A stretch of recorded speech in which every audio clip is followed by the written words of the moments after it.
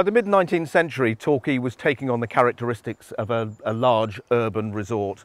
It was also saw itself very much as the elite resort around the country.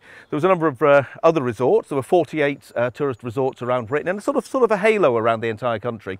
What we wanted to be like was we wanted to be the premier.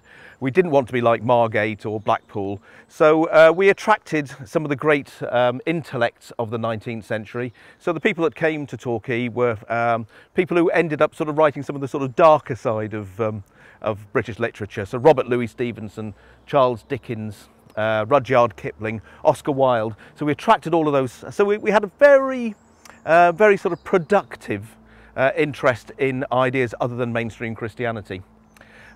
So this whole town was very much of a sort of battleground of ideas, and a lot of those ideas were outside of the mainstream. So we had a big increase in ideas around spiritualism. So from the 1850s with the Fox sisters in America, and that whole idea of spiritualism, the idea that you could actually talk to the dead and commune with the dead, became immensely popular in Torquay.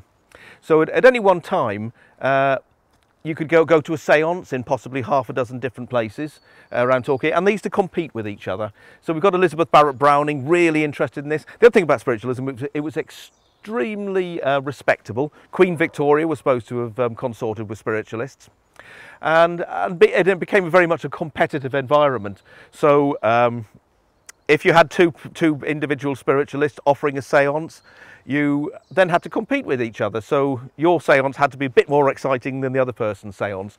So you might have materializations of things, you might have people coming back from the dead, you might get people possessed, and it started off with table rapping, and then it became more and more outlandish. Now in the 1880s, a lot of people were sort of getting very suspicious of this, and there was a spiritualist called D.D. Hume who was a sort of very popular character around the country, and he used to tour around doing sort of seances for the aristocracy. His downfall came when he was approached by an elderly, very rich lady to contact her husband. What happened then was the elderly lady's departed husband actually said to D.D. Hume that this elderly lady ought to give him large amounts of money. Now her relatives and herself suddenly came to their senses and realised that it possibly wasn't the dead husband that was saying this. So there was an enormous and very damaging court case for spiritualism. And from then on, people started looking at spiritualists much more suspiciously. In the 1880s, we had the development of the Society of Psychical Research. Now, a lot of those members were actually spiritualists, and they were trying to sort of weed out the fake spiritualists from what they thought were the real spiritualists. And they had around 2,000 investigations, and they didn't find any real evidence. That didn't stop them, but what it did do is it really exposed some of these fakes.